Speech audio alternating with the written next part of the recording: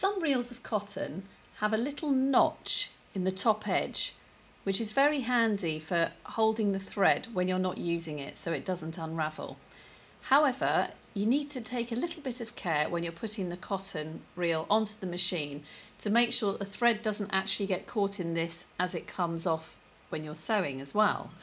So the easiest thing to do is to just pop the cotton round the other way, so that as you pull the thread off, the notch is actually this end, so the thread's not going to go anywhere near it. Alternatively, if you have an extra stopper with the machine, you can use the large stopper instead of the small one.